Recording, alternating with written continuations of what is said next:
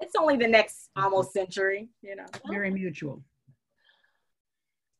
All right, well, welcome everyone to today's webinar. We are super excited to welcome you to the 75th anniversary webinar series of Counseling Psychology. Happy birthday, Counseling Psychology. Yay. My name is Annalise Singh. My pronouns are she, her, hers, and they, them, theirs are awesome pronouns for me. I currently serve as the president of the Division of Counseling Psychology. I wanted to give a shout out to the land and really a recognition and honoring of the land that I'm working on. I work in the territory of Muskogee, Cree, and Cherokee nations on land that was often unceded. So it feels really important to me to share that and give an acknowledgement to the many indigenous people that still steward this land today and gave good steward to the land for hundreds of years. I also just want to welcome you to our theme for our webinar series, which is really about kind of building a counseling psychology of liberation and really looking ahead to our future. So we're excited to have that conversation tonight. It has been an honor to work with our steering committee of the formerly Counseling Psychology Conference. I'll be dropping their names into the chat box just to thank them for all of their hard work. And I have to tell you, it's been a very deep honor to work alongside Julia Phillips and Carmen Cruz, who are just like sisters of my heart and siblings that I'm so glad I've been able to work with for almost 2 years. So we are gonna get started. You are in for a treat tonight. I am gonna turn it over to Carmen, who is gonna let you know a little bit about the purpose of this webinar series. Yes, hi everybody. We're super excited to be here. Some of you, just to kind of ground us in what is CPC, the Counseling Psychology Conference is held every 6 years generally. There's been some variation in that once in a while, but generally every 6 years. And it's sponsored by 3 organizations, by obviously Counseling Psychology, Division 17 of APA, by ACTA, and by CCPTP. And those are the 3 organizations that Julia, Annalise, and I are serving and putting together the CPC 2020. So we couldn't celebrate together. This opening would have been very different. And it's really sad to let it go. And it is what it is, right? We're learning a lot of acceptance in these last 10 or 12 weeks. And so really wanting to start with thanking so many volunteers, so many presenters, so many reviewers, our committees. I mean, so many people that made up what CPC 2020 was all about. And, you know, we really just appreciate you giving your energy and your talent so much. And even though we can't gather, we're gathered here tonight, and this will also be historical, her historical, their historical, and on the internet forever, right? On the YouTube Division 17 page. So it's important to celebrate. So we cannot let the 75th anniversary of Counseling Psychology go uncelebrated, right? So we got together, we thought, okay, so what are we gonna do? At the very least, we wanted to bring you parts of CPC 2020, right? And celebrating the 75th anniversary of Counseling Psychology is really important. And so we thought, what are the things that we can offer in this sort of new COVID life while we're navigating all of this together? And the first thing, of course, was our opening, which is tonight, which is with these wonderful people that we have here to have this panel discussion to talk about the past and the past 75 years of counseling psychology, the present, and where are we going, right? And that's what tonight is about, is to be really grounded in those 3 aspects of our lives as we usually are. So tonight is the presidential panel. In June, we're gonna be having Dr. Bettina Love. So make sure you get your reservation for that. That won't be recorded. And so there are only 500 spots for that webinar. And then the third in the series will be in July, which is a panel of Black trans activists that are gonna join us in New Orleans. So we're really excited about the whole webinar series, and just super happy to be here and serve all of you. So I will bump it over to Julia, who will introduce our panelists. Okay, thank you. It is my great pleasure to introduce our esteemed panelist. Okay, and of course I've now lost my document. These are the good times of Zooms, and as There we know, we're just flowing with it. Yes, exactly. All right. So starting off, our first panelist is Dr. Sandra Shullman. She's a managing partner of the Columbus office of the Executive Management Group, an international leadership development and consulting firm. She teaches leadership at the HEC School of Business in Paris, Doha, Beijing, Shanghai, as well as at Duke University. Dr. Shullman chaired the APA Good Governance Project, which focused on aligning APA governance with its strategic plan. I'll never forget her keynote talk at the 2014 International Counseling Psychology Conference, in which she talked about the need for leaders to be flexible and adaptive in increasingly dynamic times. Clearly, as president in 2020 of the American Psychological Association, she is a living example of adaptive and visionary leadership during the COVID-19 pandemic. Our second panelist is Dr. Melba J.T. Vasquez, a psychologist in independent practice in Austin, Texas. She also practiced at the University of Texas Austin Counseling Center, where she served as internship training director. Dr. Vasquez was president of multiple divisions in APA, including our own SCP, a co-founder of the National Multicultural Conference and Summit, and the first Latinx woman to serve as president of the American Psychological Association in 2011. I would like to highlight her leadership on one of her APA presidential projects, which left a lasting impact on the field of psychology by focusing our attention on the complex intergenerational challenges and triumphs experienced by immigrants and immigrant families. Next, Dr. Rosie Phillips Davis is our third panelist. She is professor of counseling psychology at the University of Memphis, where she previously served as the vice president for student affairs and as director of the counseling center before that. Dr. Davis was president of SCP, co-founder of the National Multicultural Conference and Summit, and president of APA in 2019. Thus, she is currently serving as past president of APA. Those of us who participated in her Deep Poverty Initiative as APA president are forever changed as a result of her leadership and raising awareness of what it is like to live in deep poverty in the United States. Our panel will be facilitated today by Dr. Brandi Pritchett-Johnson and Dr. Linda Forrest. Dr. Pritchett-Johnson is the Director of Clinical Training and Assistant Professor at Wayne State University, as well as founder and executive director of the nonprofit Future for Teens. She's joined by Dr. Forrest, Professor Emerita, and past Associate Director for Faculty Outreach at the Center on Diversity and Community at the University of Oregon. So much gratitude to each of you for being here today. So please take it away. Ooh, my heart just started pumping really hard. Like, oh, this is for real. And those introductions of our panelists just overwhelms me with pride and joy and a little bit of pressure and excitement. I am overjoyed and excited and so humbled to be here. And I just see my student is in the audience. Shout out Kimberly Stokes. I have to do that. You know, we have to do that. So there are a couple of things I want to do tonight to help orient us into this space and this place in time. And that is first and foremost to acknowledge all of you. I see Chicago in the building, well, figuratively speaking. I see Austin, I see Savannah, Georgia, Milwaukee, Wisconsin, North Dakota, Columbus. I mean, I am overjoyed that even though we can't meet in person, we are able to connect and, dare I say, fellowship, if that's your language, virtually.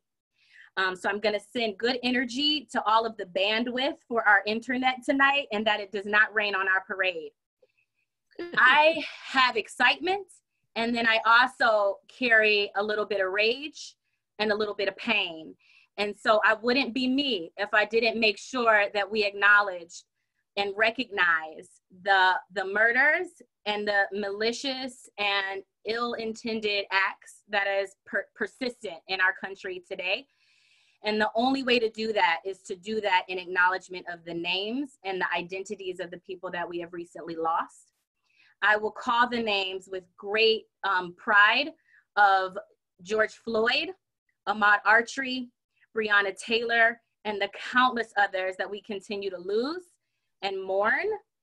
And while I think most often we take a moment of excitement, or not excitement, but a moment of silence, I apologize for that. I think what feels most authentic for me is a moment of rage. And I am pissed off, and I know many of you are as well. And I think that we have to create space and place for that. So with that said, may you grieve and process in whatever way makes sense to you. And on that note,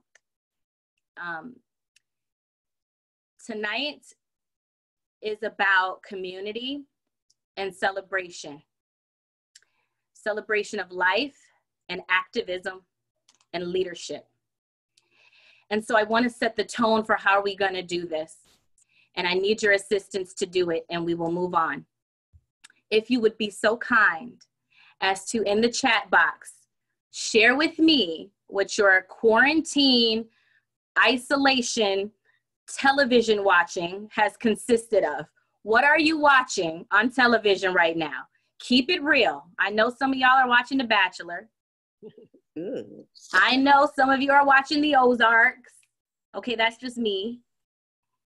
I know, what are you all sitting on your couch watching on Friday night and Saturday night? Oh, yep, The Ozarks, 90 Day Fiance, The Office. Oh, what a classic, right? Scrubs, Top Shelf. Oh my goodness, Top Shelf. Insecure. I want you to take the opportunity to sit back, relax, get comfortable, get a snack if you need one. You might need a tissue or two if you feel so moved. And really engage in this experience as if you were watching your favorite show and you had the opportunity to interact with the cast. We are going to have a good time, and you're going to have the privilege of gaining the inside scoop to the conversations of these three incredibly influential and phenomenal and dynamic women, change makers and leaders in our field. I will remind you, utilize the chat box to engage with one another, ask each other questions, share your experiences. There will be times throughout tonight where we bring that into the conversation. And then please craft your questions and place those in the question and answer box, which we will also address later. So now that you're comfortable, can we get started? You ready? You ready? Buckle up. Okay. Let me get my cheat sheet. I would like my first question that will set the tone, and I would love to hear from all of you, is to take us on a trip down memory lane. We want the inside scoop. Take us to that moment when you decided to run for APA president. What was that? What was it that pushed you or pulled you to go for it? And what assisted you in making that decision? If you would be so inclined, please share your most notable victories and challenges during your presidency, and keep it real. I can go ahead and start since I was the first in this group to do that. You got it. You know, ever since I was a graduate student, I was a joiner. Well, probably started in high school. And I was in the very first cohort of the Minority Fellowship Program, and Dalmas Taylor and James Jones really encouraged the fellows to get involved in APA. And so I always did what I was told to do. So I went ahead and started joining. Rosie, I saw that look on your face. You don't believe that. And I just sort of started joining boards and committees and task forces and so on, including early on in Division 17. I remember going to Alan Ivy's presidential talk in 1980. I got my doctorate in 1980, and he talked about multiculturalism. And I thought, oh, this might be a home for me. And so anyway, I served in various capacities, and people started encouraging me to run for APA president. And it took 10 years of encouragement for me to finally say, okay. And I think the reason it took me 10 years is that there had never been a woman of color. There had only been 12 women presidents out of 120 when I ran for president. And so it wasn't conceivable to me. But you know what helped? Several things helped. One was 3 women of color had run for president. They had not gotten elected, but they had run. Diane Willis, Alice Chang, and Rosie Phillips had run. They didn't get elected, but I was so proud of them. I was so supportive of them, and I so respected their risk-taking. I thought, well, if they did that, I can do it too. And if I don't get elected, I still see them in positive light. I will just go on like they did. And so they were inspiring to me to do that. And so in 2000, I think it was 2008, I took my mother with me to convention because I was getting a couple of awards. And I'm the firstborn of 7, so she liked to see us achieve. So I took her to convention. I think it was in San Francisco, but as she and I walked around all over the place, people kept encouraging me to run for APA president. She didn't know that until she saw that. And finally, toward the end of the convention, she turned to me and she said, "Mijita, why don't you run?" And so I thought, okay, Mom thinks I should run. So I decided to do it. I decided to run. And then there's one other, both Rosie and Sandy were instrumental as well. Sandy said to me, "How many boards and committees and divisions do you need to be president of before you're ready to run?" So she sort of. That was a kinder version of what I said to you. That's exactly right, because I was going to say, Sandy, please tell us what you said to Melba. What did you say, Sandy? I said, and I'm quoting myself now, so I hope this is not offensive to others. I said, "I am not going to wait until your ass is in every seat in every role of APA before you think you're ready to be the president of APA." That is what you That's said. God's honest truth. That is what you said. That is what you said. So it was a wild ride. It was an amazing experience, and I'm grateful to have had it. So I guess I should go second. Well, Melba, you know, I almost forgot that I ran for APA president back in whatever year that was, 2008 or 6 or whatever it was. Because when I ran that time, it was certainly a spur of the moment decision. And I had been on the Council of Representatives, and my road to the Council of Representatives is a different story. But I had been on, and while I was on council, I encountered this phenomenon of these people fighting about scientists and practitioners. And the scientists ought to have this and the practitioners ought to have that. And I thought, this is the most ridiculous thing I've ever heard in my life. How can psychologists be fighting about scientists and practitioners? So I decided that I was going to run for president of APA and tell everybody that we were all one. As if they didn't know that, but I wanted. So I ran, and every night I would pray, "Dear Lord, please don't let me be president of APA." But I really liked telling everybody. Of course, I came to know that psychologists just like to fight, and they liked having a fight, and nobody cared about what I was saying. But nevertheless, I ran. I got to say that even though I didn't want to be president of APA, I still didn't like losing. So there is that. So my running for president of APA, I don't know how far to go back, but I got involved in APA much later. I got my degree in 1977, but I didn't get involved in APA. And in fact, I was working at the University of Florida, and we had interns, and we really were arrogant about how many people like to come and do their internships with us. And then it started to decrease. And that was because people now were needing to come from accredited programs, and we were not accredited.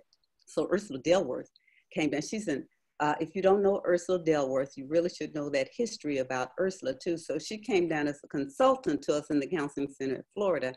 And she asked how many of us were members of APA. And of course, no hands went up because we were way too arrogant to be members of APA. And she said, "Well, shame on you. At the nerve of you, you want an accredited internship and you're not even members of APA." So we all signed up. So I went to my first APA conference in 1983. I was actually pregnant with my son. And I found it the most cold. It was a horrible experience. And I wandered around the conference, not finding anybody to talk. There was a time we were very, very critical. The way that you presented, and then everybody proceeded to tear you down. So that was the nature of how we presented at APA back in those days. And so even in 17, I didn't find a home. It was not a welcoming place back then. I found my home in Division 5 and Division 35, the section on Black women. And that was where I began to find a place. And then later on, Naomi Muir was president of Division 17, and Rosemary Phelps and I were complaining about not feeling welcome. And so she made Rosemary chair of the Committee on Ethnic Minority Affairs and put me on the committee. And then somebody said, and now you be chair. And so that's part of the way it happens, is that people start to ask you to do things. And then later on, I ran for president of Division 17 in Melba, much in the same way that you decided about running for president of APA. I ran for president of 17 because we'd not ever had a person of color. And I was not running to win. I was running to break that mold of people of color couldn't be president of 17. And so I barely campaigned. In fact, it was, I think it was Cindy Justin, and whoever was editor of the newsletter wrote to me and said, Rosie, please, everybody else is writing these kind of letters and you wrote this little paragraph. I said, well, okay then. So I wrote something else. Well, then when I won, I was so stunned. I didn't tell anybody for a week. I mean, I just had no plan. I was just running. And that got me to the Council of Representatives later on, because in 17 decided to vote to designate a seat for a person of color. And that was led really and truly in part by Linda Forrest. She was such a stickler and such an ally back in those days. And so she did that. So we did. But in my, what this has to do with being president of APA, and Brandi, you said keep it real. So I'm gonna say this. So part of, I had some difficulties with one of my colleagues, and that colleague later asked me to run for president of APA. And my heart, the ice that I was carrying in my heart melted toward that individual. And so since she asked me to run last time around, she said, can I nominate you? And I said, okay, you can nominate me. It was the last week of nominations. Then all of these listservs saying, let's nominate Rosie, let's nominate Rosie. So I asked my husband, I said, John, all these people saying, let's nominate Rosie. How would you feel about me running for president of APA? He literally fell backwards 2 or 3 steps, because I had just stepped down from being vice president, and he had just told my friend he finally had his wife back. So we made an agreement that if I got 100 nominations that I would run. And so when Susan McDaniel called me and said, Rosie, you've been nominated, I said, well, yeah, I know. But my husband and I agreed I'd only run if I got 100 nominations. She said, well, you got 119. And so my feet literally fell off the chair I was propped up on, arrogantly thinking I had my no ready. And so she said, I said, well, okay, then I guess I'm running. She said, you can run hard or you can run soft. I decided to run hard and run to win. And I had a great big old team that helped me run to win. Okay, well, there's both advantages and disadvantages of following these two for the entirety of my career. So I hope I have something to say that's at least as important as the things they've said. I started the opposite way in 2012 to 2013 when I was doing the Good Governance Project. I had some people that started to encourage me to run for APA president. And I made the conscious decision not to run for APA president. Given my professional career, and I work in organizational settings, I work with leaders, I was traveling a lot. I just really didn't feel like I was a good fit for the role at that point in terms of what it would take and all of that. And just didn't feel like maybe what I saw as the presidency of APA didn't intrigue me at that point. And I didn't have, other than I wanted APA to get better, I wanted psychology to move forward. I had been both encouraged and exasperated by the good governance process. I thought, no, I don't really need to be doing this the rest of my life. So I made that conscious decision and stayed there. And then coming along in around 2018 or whatever, as we had a change in our CEO and a change in our focus and a new strategic plan, and seeing Rosie run again and understanding the kind of things that Rosie wanted to see happen, I thought, you know, this might be a time for me to help with a transition or a transformation of APA to focus on things that are important. And so some of my considerations were, I always, when I have any leadership role at all, I like to look at who I'm following and who's going to follow me. So in this particular case, having Rosie, to follow Rosie, both to support her and to be mentored by her, I thought was a terrific option. And I sought out advice from Melba and Linda and a number of other folks. And then my partner in life, Peg, I said, I need to revisit a decision. She was very happy with my initial decision, by the way, since I traveled all the time. She never saw me anyway. Why would she want me to be president of APA so I could travel all the time? Then I'd never be home. So she said to me, okay, I'll hear you out. You make the case and I'll decide whether I'll weigh in on this. And so I started telling her about, I think this is my time. If I'm going to ever do anything to contribute, there's a vision for psychology. We'd really like to transform some places we're going in APA. And she said at the end of that, she looked me in the eye and she said, Sandy, I will agree under two conditions. One, that's your purpose. You finally have a purpose, and I agree with that purpose, and I think you're qualified to do that. And number two, what she said to me, which was so important, was you have to promise me you won't do, and I'm going to quote again, a half-assed job of running. You've got to run like you mean to run. And it was the same issue that Rosie had. Are you going to run hard or are you going to run soft? Run to win or don't bother to do it at all. We don't really need you to do that. So that was the... those were the kind of the compelling reasons at that point. I felt there was a time, there was a window of opportunity where we needed a different direction, a different focus, a type of leadership at APA that was broader than just a constituency, that really focused on the breadth and depth of psychology writ very large. And that's how I made the decision. And then I would just have to add after that, of course, the other part of that is Rosie had a fine team, and I could talk more about that later, but Rosie, of course, then helped me. Her team also became part of my team. And so there's been some tagging along the way from all of us to each other, which I cannot tell you how important that's been in our lives. It just occurred to me, well, let me just say one thing. It just occurred to me, Sandy, too, that all three of us were affiliated with the Good Governance Project, and Linda was too. Isn't that amazing? Exactly right. That was collusion on your parts, but it was all. Well, it was a collusion. It was a positively intended collusion, and we took it as far as we could. The independent review and all the stuff that happened in there kind of derailed that whole process.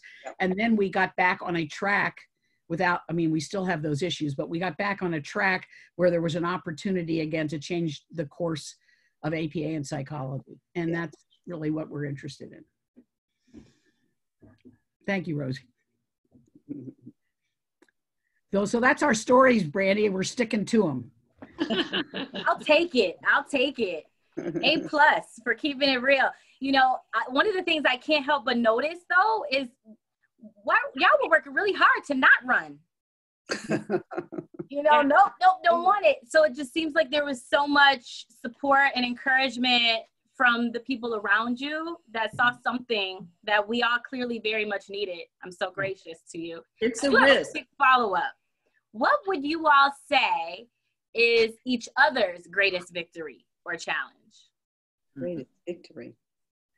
You know, I'll tell you what, I'll go first because I don't know the answer to that, but I do know this, and that is that I think we all, you know, I may be the most spiritual one, and I believe in callings, and I believe that we're called to do the job at the right time.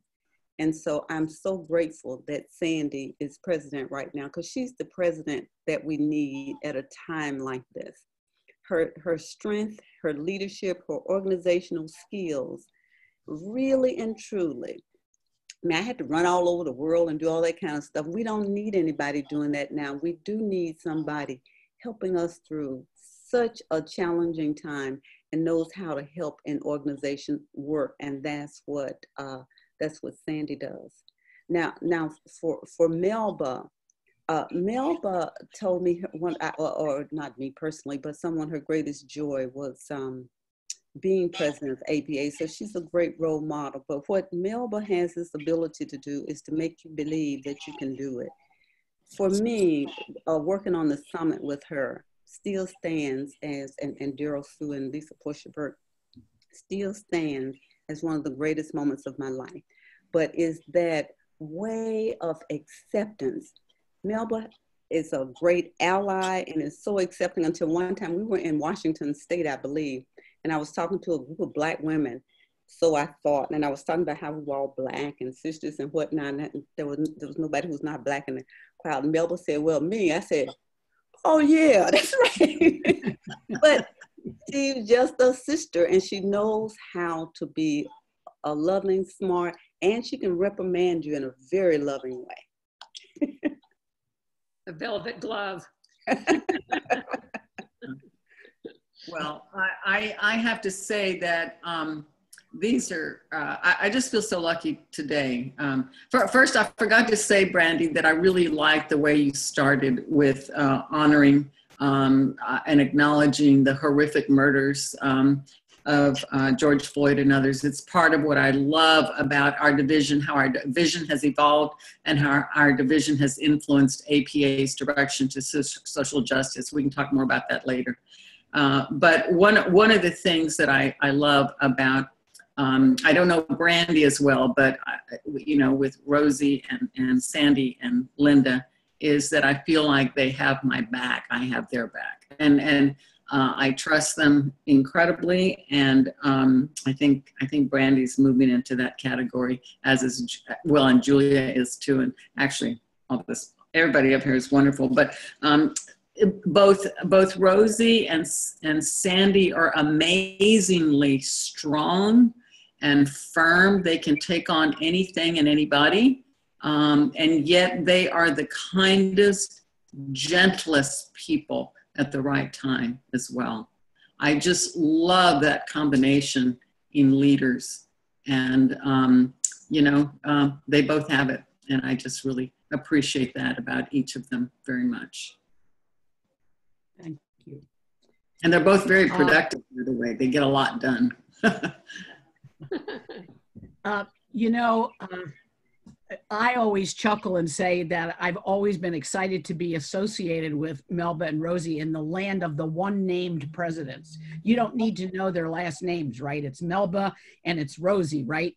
Now, Sandy could be 6,000 other people, but Rosie and Melba are, and the reason that's true though, and this is where I think some of their greatest strengths are as leaders, is not only are they representatives of people who historically have been marginalized in psychology and our culture in general, but they are embodiments of the values that we're trying to integrate, particularly in counseling psychology and in psychology in general. So their first names to me embody a whole set of values-based kinds of things, the kind of values that create a multicultural summit, the kind of values which out of the multicultural summits, I remember the difficult conversations and the conflict that happened.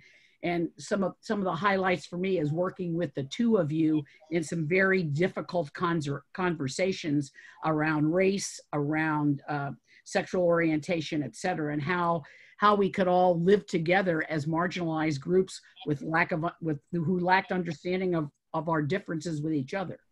And so to me, those were some of the most amazing pieces. I think, Melba, one of the things that I have come to appreciate about you as a leader, and I saw this in so many situations, there's a white people's version of this, which is called Steel Magnolias for women. I don't know what the Latina version of this would be. Matcha, maybe it's matcha. I don't really know, but Melba has the most incredible ability to be present, be persistently pleasant, gracious, and a good listener, and have a backbone that is as strong as you can possibly imagine. And so she bends, but she never breaks, and she brings people with her. And Rosie's abilities that I see, and I've seen it time and time again, is inspiring people and calling people to the vocation of the calling that you have, Rosie, the spiritual calling. You engage people to come into that. That's always been your style of leadership, and people respond to that from both of you. And I think that's one of your real strengths. So you are both culture changers from a wide variety of perspectives. And that's something that I just have really admired in the strength. So the poverty initiatives, the multicultural summit, the work on immigration, those are all naturally flowing from the embodiment of who you are as people. Wow, I loved hearing all of your takes on the other's strengths, and I agree wholeheartedly with everything that has been said about each of you. I feel like I could just say ditto to each of your comments about each other. And how wonderful to hear you share that in front of all of our counseling psychology colleagues. And meanwhile, in the chat box, while you guys have been talking about your strengths, one of the questions that got asked was, anybody out there thinking about running for APA president? And we have a crew of people who have said yes. And we have a bunch of people that are recruiting Annalise right now. So you're inspiring a lot of people, and that's really, really wonderful. And that's part of what we wanted to accomplish from today's conversation together. So I'm gonna hit you with another question. And I think it's a really important question that fits with the polling that just went on, which is, can you talk for a moment about how your training and your identity as a counseling psychologist and how your experiences as a counseling psychologist influenced and informs your leadership and informed your APA presidency?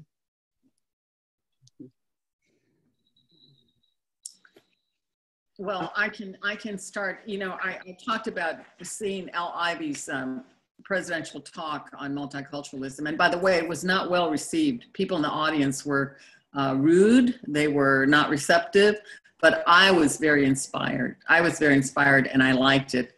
And I think it was about that time, I don't know if it was under his presidency or soon thereafter or right before, that Manny Casas and I were asked to chair the first minority committee or task force of the division. And so that sort of got me in there. And, but I did soon experience the coldness, Rosie, that you're describing, that in the rest of the division, it was not warm at that point, or that welcoming consistently across. So I also got involved in 35, and then I helped found 45. Those are my three primary divisions. But one of the things that was true was that Carolyn Payton was a member of Division 17.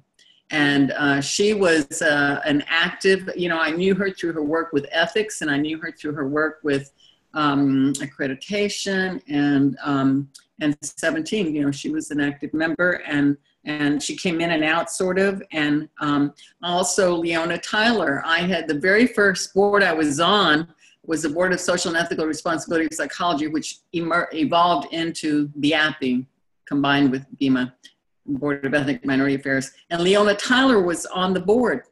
My very first board in 1980 was with Leona Tyler. We had dinners together. We overlapped for only 1 year, unfortunately, but we overlapped. I did not know how lucky I was at the time, but she was a big influence. She really did.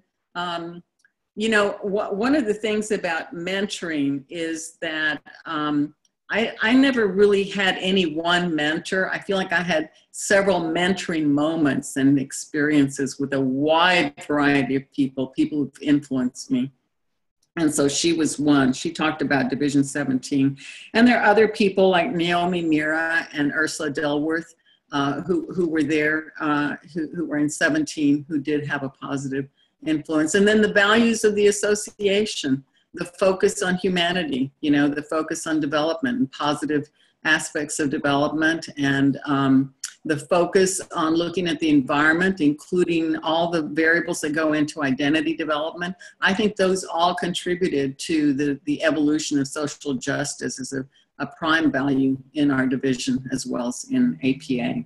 So, and I did run for, after Rosie became president in '99, I became president of the division in 2002. I had to look up to see when that was. I wasn't sure. We were president at the same time in '99 because I was president of Division 35, which was Psychology of Women. And that's when we established the National Multicultural Conference and Summit with Gerald Winkson in '45. But those were all values that we were pushing and floating around and, you know, messing with.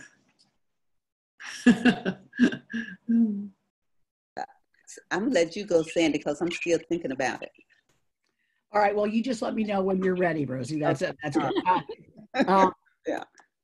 I would say that more than anything, probably counseling psychology gave me a space in which I could develop in a fairly non-traditional way as a psychologist. I recognized very early, being in a more traditional counseling psych program, actually Rosie and I came out of the same counseling psych program, that I didn't fit very well. And part of the reason that I didn't fit was that I looked at systems and structures. And for me, quite honestly, I thought individual therapy for me was, because I had a background as a mathematician. And to me, it seemed just a numbers game. It was individual therapy seemed like a very inefficient way to help a variety of the world with a lot of issues. And I also was attracted to the values of counseling psychology, particularly the notion that psychology was for people who were at a whole spectrum of health. And to me, that was really important. And that systems, person-environment systems, affected the ability for people to bring that health out in themselves. And so I really thought that the world of work, that the world of education, that the world of health, that where the context that people were in was really important. And along with what Melba said about development was important. If you ask me today what my identity is as a psychologist, yeah, I would say as a counseling psychologist, but more importantly, what I would probably tell you is that I'm an applied developmental psychologist, and with a specialty in working with executives, leaders, and organizations.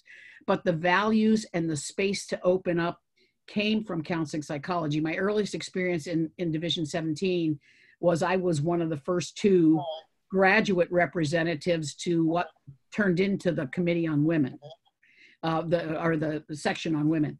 And at that time, it was a big deal. Graduate students weren't really represented anywhere. So the fact that we were asked to be a part of that was because the women's group believed from a feminist perspective in inclusion. And so myself and the other, by the way, the other representative was Louise Fitzgerald. And so we came in, we were colleagues, and we came in, and so we were working very hard on women's issues. And there was a place then, so counseling psychology gave a place for where I could kind of develop my own version of life. And so if you look at the definition that's in the accreditation thing for counseling psychology, and it talks about organizational counseling psychology, at least counseling psychology gave me a place to create that. It really wasn't there. And I remember when I gave my fellows talk, and actually Melba and I gave our fellows talks at the same time. And I gave a talk basically on looking at psychology differently. And it was about living psychology at what I call the 05 level. I've kept that theme in my whole career. And at the end of that, a very famous, I will not tell you who it is, a very famous white male counseling psychologist came up to me and he said, "That's either the most brilliant thing I've ever heard or it makes no sense at all." And he walked away. All right. So there was both a place and not a place in counseling psychology for me. That's fine. So it's an interesting question. It says, how does counseling psychology influence your presidency? Was that it? Sort of the training and values and identity as a counseling psychologist. Mm-hmm. How did that influence your leadership and your APA presidency? Mm-hmm, mm-hmm. You know, it's hard for me to separate it out as counseling psychology. I tell people my you know, my life is kind of happenstance. You know, I've told some of you, I never even applied to the Ohio State Counseling Psychology program, but I got accepted. I'm one of, somebody else has told me a story of being accepted and not applying, because a professor there, David Shaw, thought I would be a great counseling, or at least good anyway, counseling psychologist. And he said, why don't you apply and you come and talk to me and I'll tell you what to say so you get in, have your folder sent over from the College of Education. I did have my folder sent over, but I never went to talk to him and I never applied. But I got accepted contingent upon finishing my master's, which I did. And then quite frankly, I went to graduate school. I decided, it was December when I finished my master's and I wasn't ready to go to work. I may as well stay in school. And so I stayed in school and then about in 75, I said, oh, I finished all my courses. It's time to do my dissertation. I guess I'm going to get a doctorate. So I don't know that I was married to any values in counseling psychology. And in fact, counseling psychology evolved. It came to have a social justice direction. It was not there in the beginning. I think we all evolved it into that. And so, but the thing about being a psychologist, I wrote a piece for the 17 newsletter one time about, am I still a psychologist?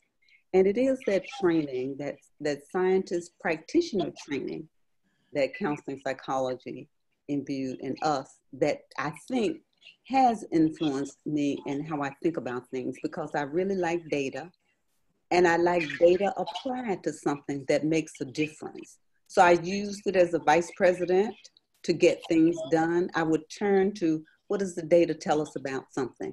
I even had my staff, they all had to give me data if they wanted funding for something. So I think it's that scientist practitioner model that helped me a lot. And over time, what counseling psychology has come to me, I think is embodied in that. And so even the thinking about something like deep poverty is, what does the science tell us? How can we use it to make a difference, to change something, to make a difference in the world? And that is what I truly believe. I would say that being in the program, though, influenced me and helped me to change my values and my thinking. I think being in our counseling psychology program is the first thing that moved me away from being homophobic, for example. I learned more about accepting people for people. Now, I thought I did the thing on race and stuff, but not the sexuality thing. That did not happen. And it was, and I can remember clearly, who was it, Sandy, that we were on a retreat with? Is it Anne? Oh yeah, I know who you mean. Yeah. I think it was those experiences, not so much the values, but the experiences, the living with the people in the program, I think helped to shape me, not the values of the program, because we struggled a lot, even back in those days with, when I got into the program, at first nobody wanted to be even though I was accepted, nobody wanted to be my advisor. And then when I got an advisor, I had a Black woman who was my advisor, and she felt so stressed and put upon that she wanted to make sure. And she told us, there was another Black woman in me in the program, she told us she didn't want it to appear that she was showing us favoritism. And that was because of the pressure that she felt. When she left, then Bruce Walsh became my advisor. And he was a very good advisor for me, because he asked me to do things. And Melba, I always like to say yes too. So I would say, okay. But it was good for me to say yes to a lot of things. So I don't know. I hope that was helpful. So it's interesting. One of the comments in the chat box has been that 17% of the people on the line right now don't have a mentor, don't feel like they have mentoring happening in their lives right now. So the good news is 83% feel like they do, but 17% are not. And I just would like a quick response from all of you about not having a mentor, because my guess is all of you came of age in a time in which you might have been short of mentors too, though maybe not, because I'm thinking also of some of the mentors I know each of you had. But the whole issue of networking and connecting and creating support around you with your peers or the slightly ahead of you peers, that's been a big, huge part, I think, of all of your development as psychologists. And it would just be good for you to speak to it for a moment, for those 17% of the people who don't have mentors. Well, you know what? I'll go first with that, because I had a lot of people who supported me in various ways. And my fellow talk was the nurturance of my sisters, so my friends and whatnot who supported me. But I had people, I mean, when I was in graduate school, my first advisor, who was in my counselor education program, wouldn't let me take an I. You can't have an incomplete, no, you can't have that. And then, even though I went through that odd time in counseling psych, when Bruce Walsh became my advisor, I mean, he really stuck with me when I got ready to do my research, and I gave him this really elaborate thing I wanted to do. He said, well, yeah, you could do that, or you could do this part of my research. And I said, okay. And then he said, when we finished that, okay, Rosie, now it's time to publish an article. Then he says, Rosie, will you write a chapter in this book? Then eventually he says, Rosie, I think it's time for you to be a fellow. I didn't even know what a fellow was. I told you what Naomi Mirror did. I did a 6-month group with Sandra Shullman when we were in graduate school. I believe to this day that the reason I got on the ethics committee was Melba Vasquez did something I didn't even know who she was. and I use, and when I was on the board of 17, I was our first vice president for diversity, because I came on as a member at large and we changed. That board was not a fun place to be. And when we had those discussions about race and ethnicity and talked about making sure we had a person of color represented and tried to create that seat for one of the council representatives, let me tell you, it was Linda Forrest and Linda from Linda Brooks, who fought that fight. And I didn't have to fight that. They were willing to carry the water and deliberately saying, you don't have to fight this, we'll do it. So I think it's finding people where you can find them. And if somebody else there doesn't have a mentor and want to write to me, write to me. Oh, all right. That's a big offer right there. Yeah, I'm a big believer in peer mentoring. People, help each other. We have a lot of information that most are willing to share. Hopefully most of us don't live in very competitive environments where people won't share information, but I've gotten a lot of peer mentoring, and as I said earlier, that sort of situational mentoring where you get a piece here and a piece there. I remember a few of us asking Martha Bernal, the first Latina psychologist ever in this world, if she would share a panel for us at convention. And it was early on. I think some of us had never presented, some of us had done 1 or 2 presentations. And she said, okay, but you're gonna show up in my hotel room at this day, at this time, and we're gonna go through all your presentations. And we did, and she edited and she gave feedback and she did. I can't imagine the time she took to do that. And I remember Amado Padilla, hearing him give a talk, and I found out he was the editor of a couple of journals, and I said, if I send you my manuscript, would you mind reading it? And he kind of paused, like, who's this little ad here asking for something like that? But he said, okay, go ahead and do it. And he did. He edited 2 or 3 of my manuscripts early on. So, asking people to do things, and some will say yes, some will say no. Rosie just offered, to help 200 people. No, all of them don't need help.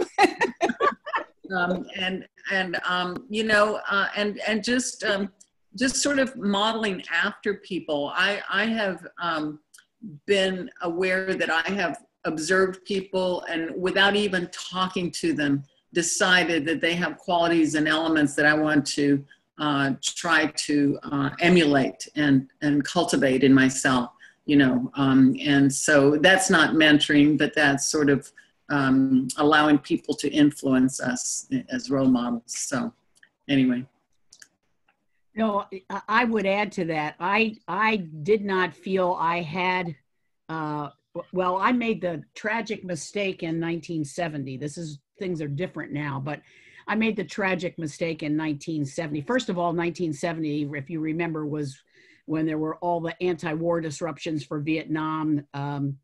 I was at Harvard in a master's program, and I did have a mentor there, David Tiedemann, who was a mathematician and vocational psychologist, and he was creating avant-garde video experiences and systems. He was about 30 years ahead of his time about that, and we had a great relationship. But then the upshot of the whole thing was I wanted to go on for a PhD in counseling psych, and he really encouraged me to do that.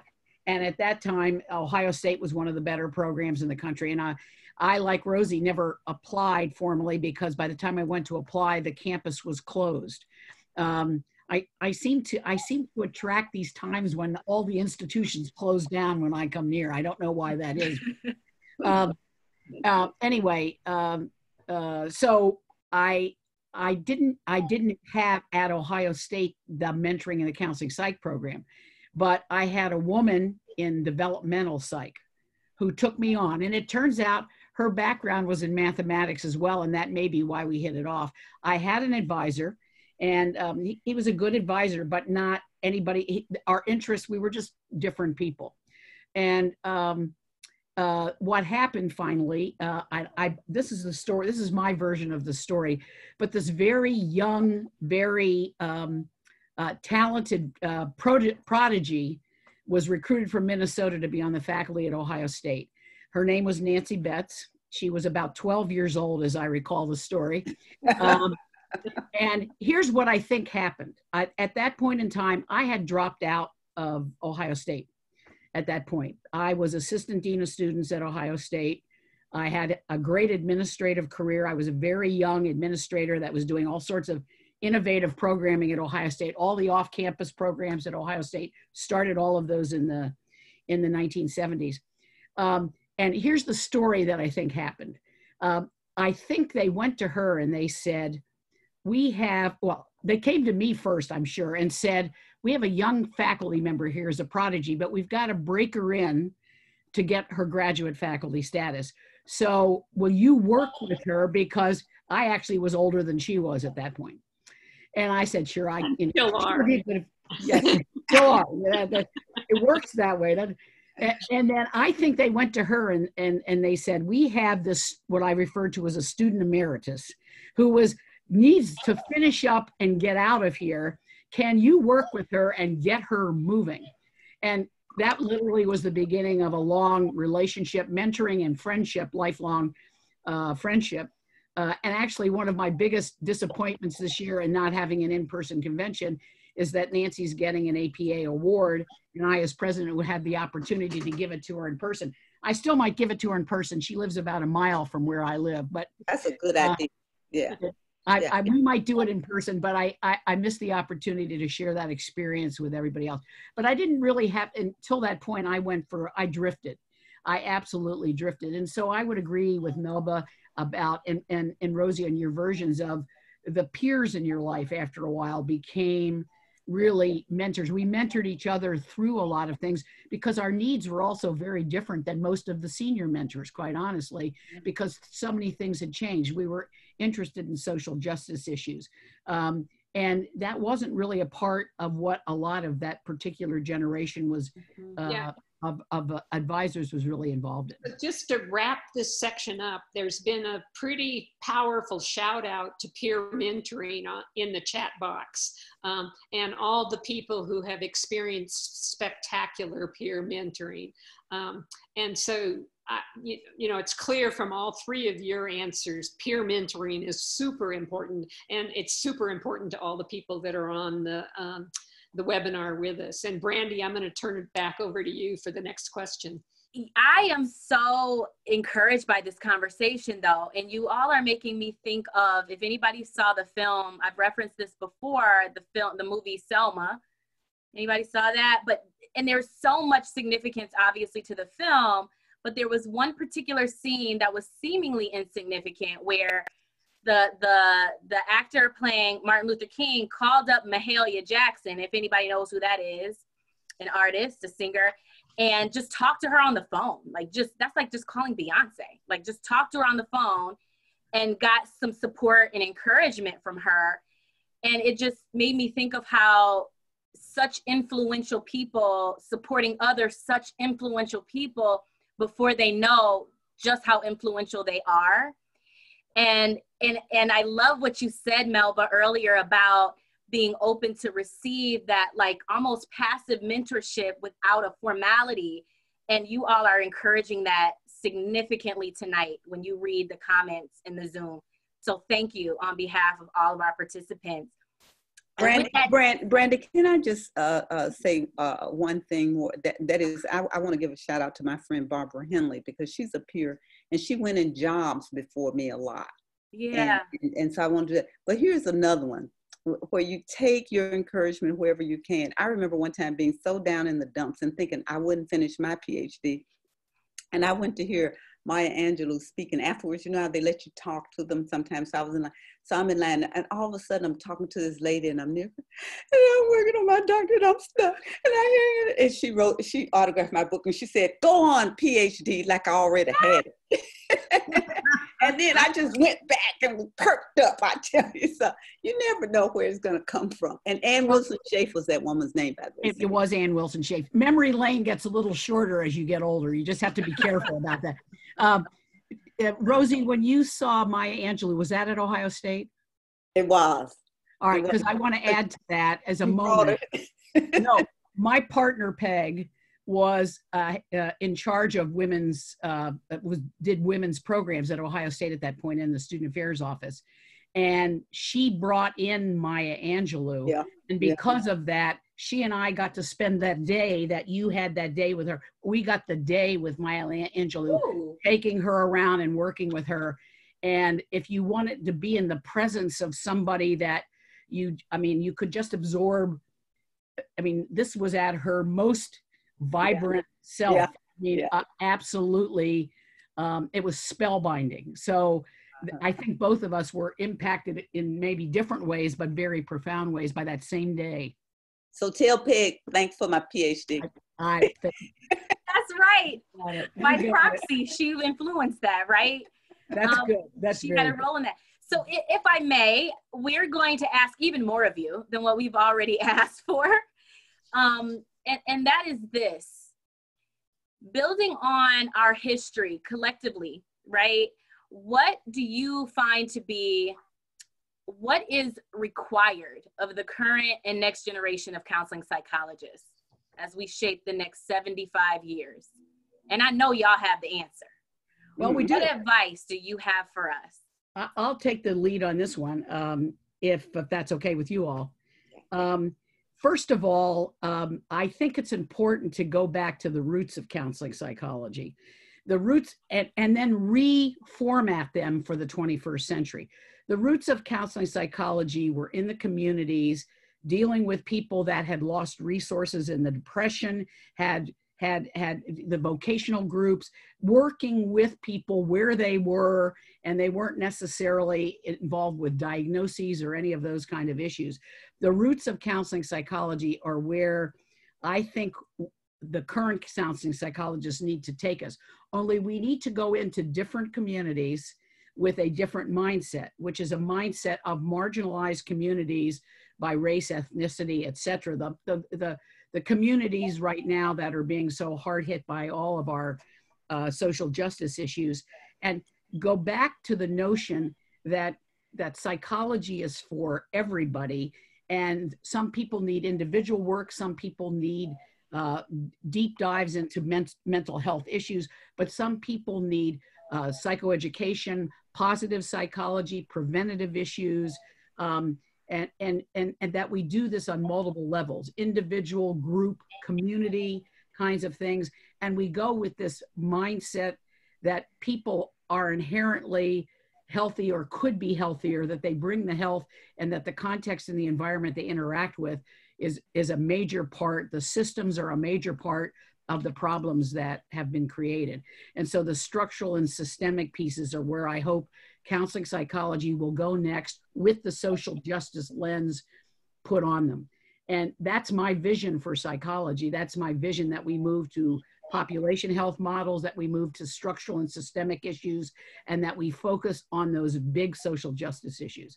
As you can tell, they're happening right now as we speak in the streets of Minneapolis. There's so much for us to do, but we've got to get out of the mindset of one, trying to be in the medical model only and trying to just do individual work only. I think those are my hopes for our generations of counseling psychologists. I totally agree. I really want psychology in general, including our division, to be a force to promote a more humane society, because there's a big portion of our society that has gotten away from that.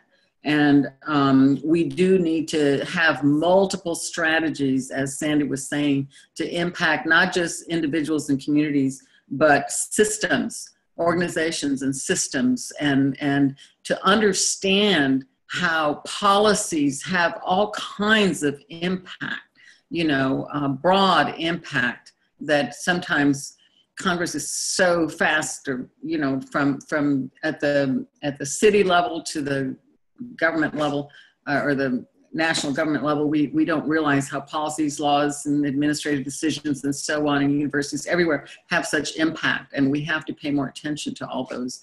And when we mess up, to quickly correct those. I could go on and on about that, but I think counseling psychology has some of the models and certainly some of the expertise to help promote that. If we could figure out how to do that. That's what I'd like to see us being involved with in the next 75 years. And if I could add a global perspective to that, Melba, the irony for me this year as APA president, Rosie, is I probably have spent more time with my international counterparts than you had the opportunity to do, because we now meet twice a week with 50 to 60 different psychological association leaders around the world. And we are actually addressing some of these structural and systemic issues with different cultural lenses, to see where the common strategies are and how we can support each other in going forward. So if I can add to that lens as well, I would say, and take that as far as you can, nationally and globally. I want to underscore that that's one of your major contributions this year, Sandy. Thank you. It really is. Thank you. So what I'll add to that, I'm always going to say, and rely on science, but make science broader. So one of my advisees is writing a dissertation, and it's about the erasure of Black women's voices. And the way she's constructing, in first place, she's brilliant. I have to have my dictionary with me when I read her proposal, and she's proposing tomorrow. But she is going from an intersectional and a dark and feminist approach with what she's doing. Is nothing like I ever would have been trained on. And she's trying to bring those voices into the discussion, and it's going to change the way that we think about things. So the science, but a much broader science than that science that many of us were trained on. She's going to do that.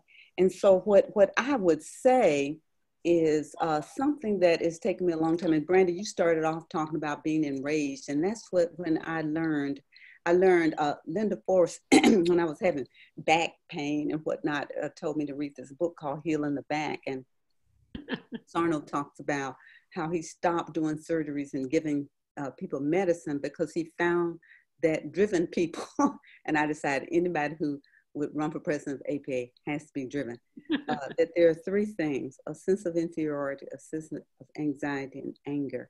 And I didn't think about myself as being angry about anything. And I started trying to say, what am I angry about?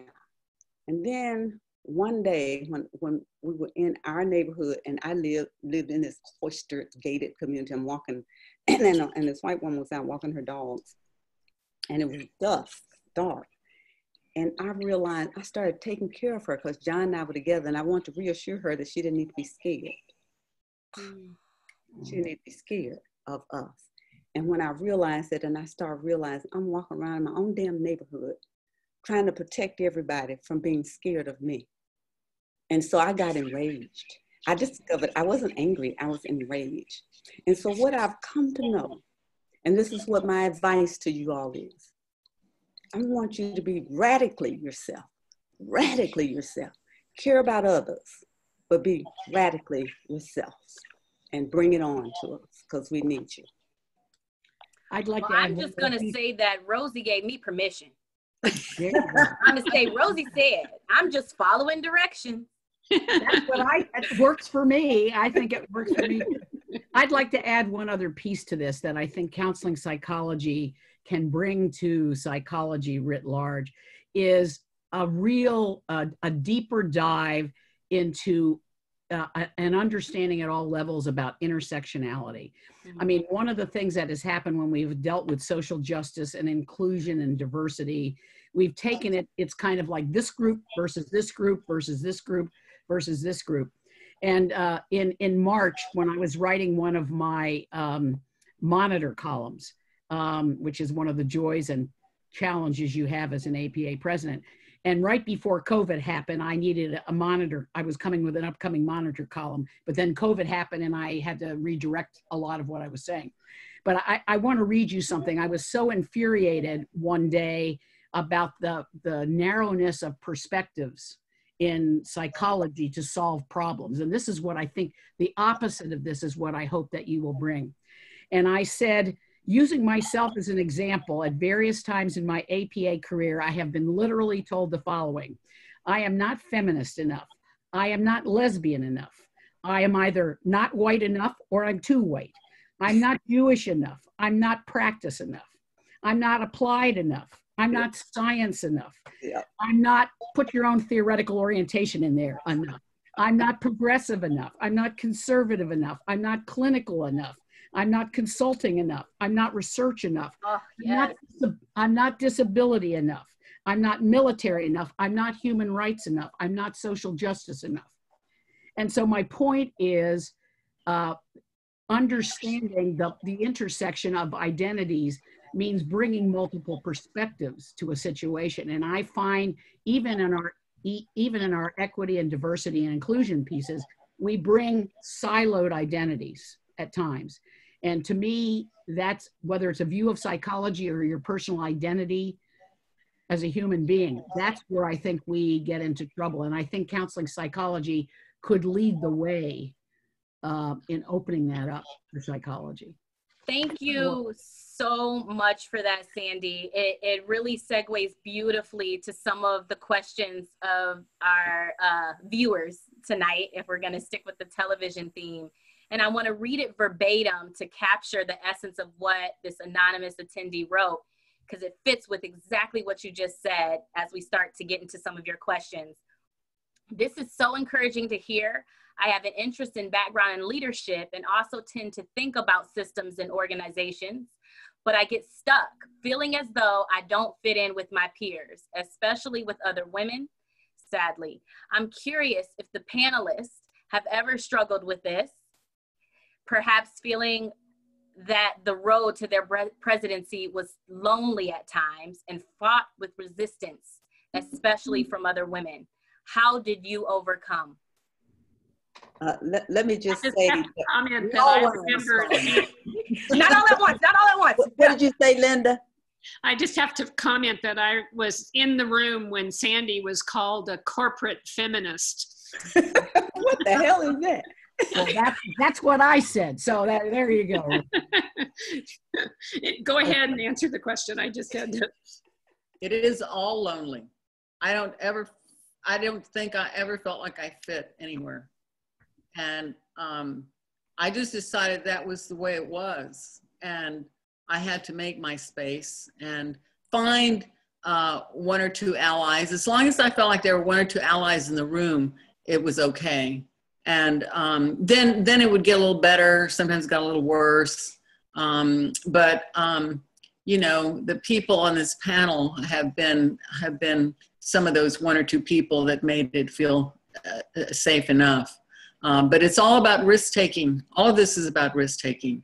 And we have to trust ourselves to rise to the occasion and to handle not only the content and knowledge and skills and so on, but the isms that we experience and the hurts sometimes from our own people we expected to support us and didn't. So yeah, it's a difficult process, but you have to kind of trust yourself to handle it and have enough support in your life to handle it. Yeah. I would say that sometimes even now I feel pretty alone because people think you're powerful and you're all that and you're too busy to be bothered with them, so they don't bother you. So you get to be all alone. But I would say one of the things I have found about psychologists too is that I rarely find any psychologist who feels like they fit in. Everybody feels like an outsider. And I don't know any group of psychologists, maybe a very small group. I could name maybe 10 people who feel like they're it. But mostly they feel on the outside. I think when I did my fellows talk, I believe Roberta Nutt and Louise Dowse maybe were on. And I remember their talks were about being outsiders. And so, and being on the margins. And so I don't think that, and maybe there is something about psychologists, since we'd like to be in our heads and deal, I don't know, maybe there is something, I don't know. But it's not unusual. The thing of it is to keep going anyway. And I'll say this too about being president too, is that it's a wonderful thing of being a leader anywhere where you're a leader, that to not take any of it too seriously, because the praise is not as much as they are, and the criticism is not personal, but having everybody in the room. I always try to have a group of sisters around me to help me get through it all. Mm-hmm.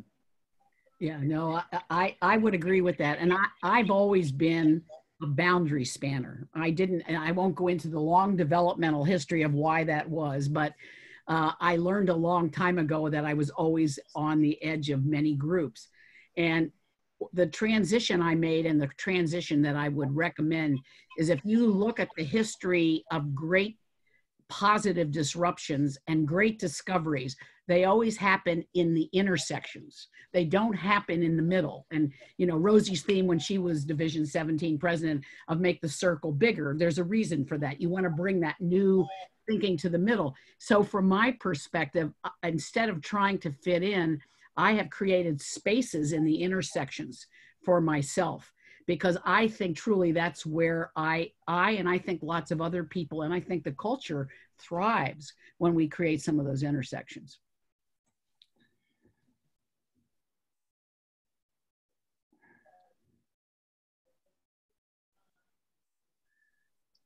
Was there another question? Yeah, I was going to say there are many, and I'm trying to. There was a question. There was a question earlier about how can you be prolific writers while you're so busy being, you know, in your case, Melba, in private practice, Sandy, in your case, teaching around the world, Rosie, in your case, being a vice president for many, many years, and now a full-time faculty member. You know, how do you do the prolific writing that you've done? I used to do it on vacation. It's sad to say, but I would schedule annual leave so that nobody could call me. Even though that didn't work as a vice president, but early on in some of those administrative jobs, I would feel less guilty. And so I would sit home and then I would do stuff like put in a load of clothes. You know how you wash a load of clothes, you dry, and by the time the cycle ended, it was time to stand up and take a break. I mean, whatever. I don't know. Just say yes and figure out you get it done. I don't know. Maybe you all probably have a better answer. I have to find blocks of time, and for me, my energy is early morning, so I would cut back on sleep and get up early to write 2 or 3 hours before going to work. And the other thing I discovered along the way is that if I have a co-author, I am much more likely to get it done because I owe it to people. So that has helped. Yeah. Yeah, and I would add to that, I think one of the blessings I've had in my life is that I've had good colleagues from the academy who have kept me engaged in projects. And so, it started with Nancy Betts and Ruth Fassinger and Louise Fitzgerald and a number of other people. And again, as colleagues, thinking outside of the box about things that were important, I was encouraged by them to not get too far afield and out of the circle, and that they would say things like, well, those are great ideas, let's incorporate them, let's get you involved in that. So I would give a lot of credit to a lot of my colleagues that I have had who have really encouraged me to write. And then Melba and I were having this discussion the other day that I said, I'm never writing another article. I'm so sick of it. But even then, I got somebody who writes all the time. So my presidential piece in AP has a co-writer. And then the last chapter I plan to write, I'm thinking about getting a student to write it with me, because I have written with some students sometimes. And I think it is that commitment, Melba, that if you get somebody to write it with you, then you feel a little more obligation to get it done. Yep. Thank you all. There are several questions that we haven't had the opportunity to get to. So I'm going to modify and see if we can squeeze them in, because I always want more. So we'll see if we can make this work. We're going to do a quick lightning round, okay? Before we turn it over to our incredible leaders that started the night, Julia, Annalise, and Carmen. And in this lightning round, these are the rules. And I'm going to try to integrate some of your questions into this. So y'all can't think too hard. You just got to answer quick. Okay? The first one, we start light and simple. What is your preference for relaxation? Mountains or beach? See, Mountains. Psychologists are so challenging. Y'all thinking too hard. Probably beach. Beach. Oh, beach. Okay. I'll keep going. Movies, a book, or a jam session? Some music. Book. Easy. Movies. Okay. Biggest pet peeve. What just gets on your last nerve? Somebody saying, let APA do it, not realizing they're APA too. I'm hearing a challenge there, Rosie. That's a bit of a challenge. I was going to be more generic and say somebody should ... Yeah. As opposed to taking any, it really is the somebody should. I'm sorry, mine is very mundane, a dirty house. Drives me nuts. Okay, this one gets a little more tricky. As APA president, what has been your greatest sacrifice?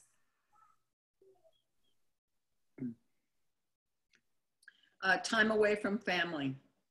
I was lucky that my spouse, Jim Miller, was very, very helpful and involved and engaged. But I have 6 brothers and sisters and nieces and nephews, and I was really, really involved with them. And then I took time away and saw them much, much less for a period of about 6 years. So that was the biggest loss. Rosie, you got an answer to that one? I don't. Do you have one? Well, I'm sitting here thinking I'm only in the 5th month of my presidency. I don't know what I'm giving up yet completely. All right. So I probably can answer that better next year. But what I would say thus far, I'd second what Melba has said about certainly being president-elect, and prior to that, time with family, and also time with my business colleagues who have given a lot and been very supportive of me. And I've given up a lot of engagement with my organizational clients and things like that at a time probably when I had more to offer in my career than I might have had earlier in my career. So I miss some of that there. And, it comes down to also and Melba and I in particular, I don't know if this is true for you, Rosie, that we can acknowledge on a very basic level, there's a bunch of income you give up as well. And that's not a small issue to do this work. If you're in private practice or of any kind, it takes time. And if your money is not guaranteed, then you have to think about what the financial impact as well. No, I didn't lose any money because I didn't because I stepped down from being a vice president, and so I was and I was a tenured professor all along, and they were very kind to me and let me have a half load and paid me full pay. So I was very, very fortunate that, and being a vice president is a 24-hour-a-day job anyway, so I was gone a lot anyhow. What I gave up was energy. I was just so tired when I got through. You were sort of out of steam by the end of December. Yeah. One word or phrase, how would you describe your fellow APA presidential peers on this call? Awesome. Ditto. Yeah. What they said. Always follow what they said. It has been a privilege. I want to be mindful of everybody's time. I sincerely apologize if we haven't had the opportunity to answer all of your questions. I will ask our panelists to do one last thing as Annalise and Carmen and Julie come back on to type in the chat box for everyone, if you're able to do so, any recommendations as far as readings or documentaries or resources. If there's anything that comes to mind, they might best be answered by putting them in the chat box, because that was a question of one of our participants. And with that said, I thank you. It's been a blast. Wow. This was just truly incredible. Thank you, Brandi and Linda, for facilitating an awesome, awesome night. Hey, Julia and Melba, Rosie, Sandy, like hands in the air. I laughed, I got inspired, I got angry, and I might have peed in my pants a lot. My point is, y'all had me laughing my ass off. And I'm just so grateful for our community who showed up tonight. So many messages you left us with, going back to our roots, promoting like equity and justice in our society, impacting systems, using our expertise to promote justice and equity, spending time with our international counterparts and taking those relationships, building them as far as we can, relying on science, but making science and practice and advocacy so much broader. I mean, you have filled our cups and overflowing. Our goal tonight was to feel like we were in your hotel suite after a long ass APA meeting. And I think we got that. So thank you so much. I'm gonna just turn it over to Carmen and Julia for any final thoughts, and then I'll come back and tell you all about our next webinar in this series. Carmen? Just very quickly, not even 2 sentences, just feel so grateful and have, you know, interacted with all of you at so many different levels, and just feel, I don't know, it's really hard to really fully express, but I just feel incredibly grateful and so happy that so many people were impacted by your history tonight. It was really, really important to chronicle this information for everybody that's coming forward in our future in the next 75 years. So thank you. It means a lot. Thanks, Carmen. Julia? Yes, and ditto, ditto, ditto. Thank you so much. Loved every minute of it. And I also loved looking at the chat and seeing how much everybody was interacting and connected and inspired. So thank you all. So just FYI, we will have a copy of the chat box. We will have a recording of this webinar for you. We will get that out to folks. Please share it. This is the Her Story of our profession. And I think we all know what a special night it was tonight. Our next webinar series is, that's going to be June 18th with Dr. Bettina Love. This one is only an hour, and y'all, this one, It ain't going to be recorded. So sign up, and we have up to 500 slots. Dr. Bettina Love, she'll be speaking on We Want to Do More Than Survive, the title of her new book, Implications of Abolitionist Teaching in the Pursuit of Educational Freedom for Counseling Psychologists. Folks, the roots of our profession are awesome. We've got 75 years of an important trajectory, and still there are things that are true. Parsons was a eugenicist, right? Our counseling theories don't go back and look at where counseling theory started, which was not with Freud or William James. It was with the continent of Africa, where all human migration started. That is where counseling started, right? So, you know, this is the next, tonight and this next few webinars really gives us the opportunity to start questioning everything we've learned, everything we want to hold on and say yes, and things that we might need to shed and things that we might need to build. On July 16th, we have a panel of amazing community organizers, Mariah Moore, Jay Celestial Shavers, and Tony Michelle Williams, moderated by M. Matsuno, and they will be talking about When We Fight, We Win, implications for counseling psychology from Black trans intersectional liberation movements. Let me tell you all, in COVID-19, we are learning what we already knew in counseling psychology happens in the world. And so we've got such prime opportunities to learn with and from community organizers who can help us point the way. Let's give one more round of applause, like in the chat box, hands in the air. Rosie, Melba, Sandy, Linda, Brandi, we love you. We love you. And we want to give a special shout out. We couldn't get all the names of the counseling psych conference organizing committee and steering committee in the chat box. So we just want to honor you, and we'll find a way to do that in our next webinar series. This was 2 years of organizing that. We appreciate your labor. We hope everyone has a wonderful night. Mwah, love you. And we will see you on June 18th with Dr. Love. Thank you all. Bye. Thank you so much. Great job. Organizing. Thank you. Good night, everyone.